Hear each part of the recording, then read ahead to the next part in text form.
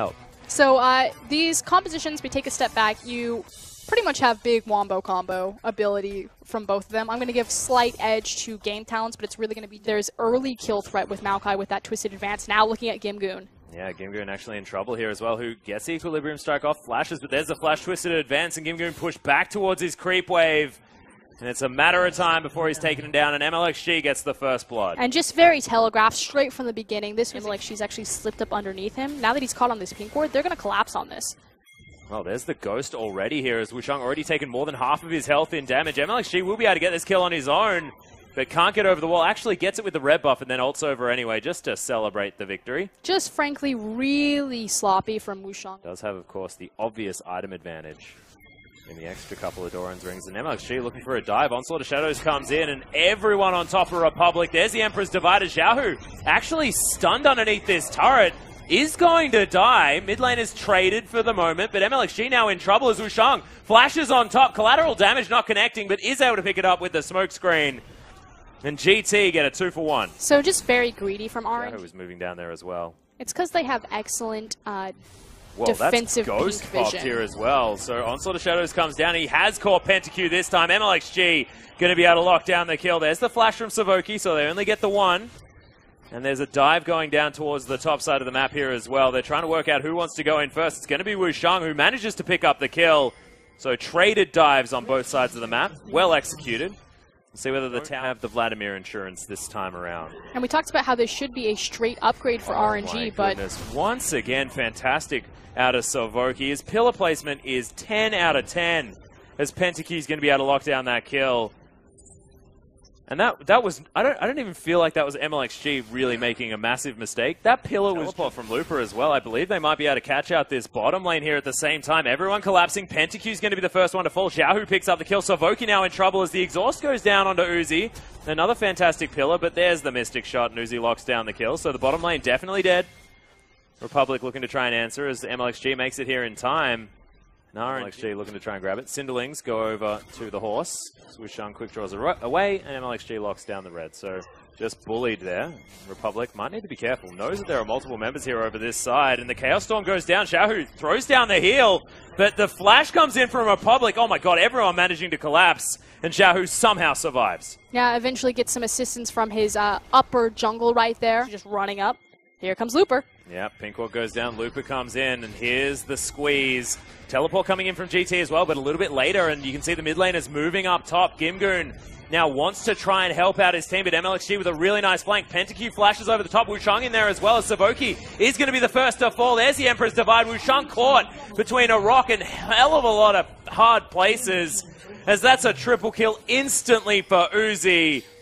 RNG now could move towards the Baron, could kill the rest of RNG. We'll see, GT. We'll see what they decide to do. So we said that RNG were setting up their triangle vision, looking to siege on the mid-2 tower, though hold on. Yep, there's the Chaos Storm doing a lot of damage actually to the backline here as Gimgoon is going to survive for the moment. Xiaohu falls down to Republic's Chaos Storm, and he grabs a second kill onto MLXG. Now looking for Uzi. The auto attack almost went in, as the Death Ray did not do the work, but that saves the Baron completely. And almost the fight, honestly, as Looper almost falls down. He's getting aggressive. He's running out of mana, as now Gimgoon wants to try and get in on this. Death Rate is going to find Mata for the second tick, but not Uzi. Now RNG have to go home. This could be disaster if they don't play it perfectly.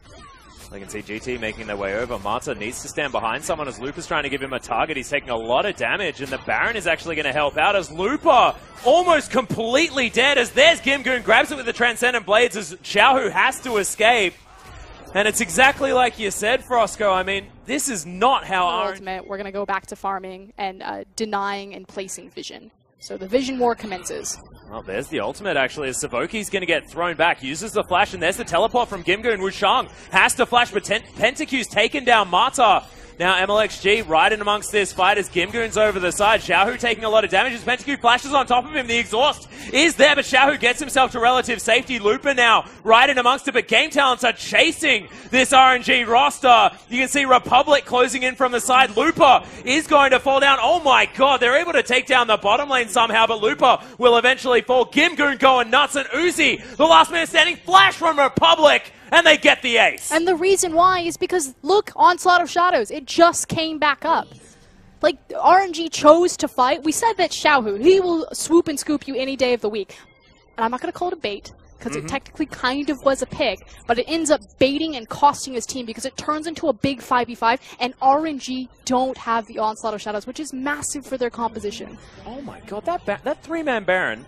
And could feasibly look to 2-0 RNG. Whoa, Republic is going to get collapsed on massive ultimates already out of RNG, but Republic is going to fall. The Zhonya's is not enough, and that's MLXG locking down the kill. Savoki's going to fall next, and now they're toppling them like chess pieces. Wushang will make it underneath this turret. They do manage to get the GA, as Mata possibly will fall down.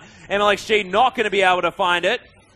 Gimgoon now as well as Pentacu's going to collapse. Xiaohu picks up the kill. Now Gimgoon going to fall to the GA, and he's going to complete the set as RNG run over the top of Game Talents. It took a long time, but they found their engage, and this will be the game. Caster Curses, I'm setting up Game Talents, rewarding them for making it this far. Here's, of course, the lowest level member. I have a feeling that RNG will have enough time. They've got the minions. The Nexus turrets both fallen down. The Nexus will be the next one to go. RNG with a very big test on their hands in game number 2 after their loss in game 1 are eventually victorious. So their decision-making still very questionable throughout the series. They managed to keep it together to smooth over the issues that happened in the first game and make it count.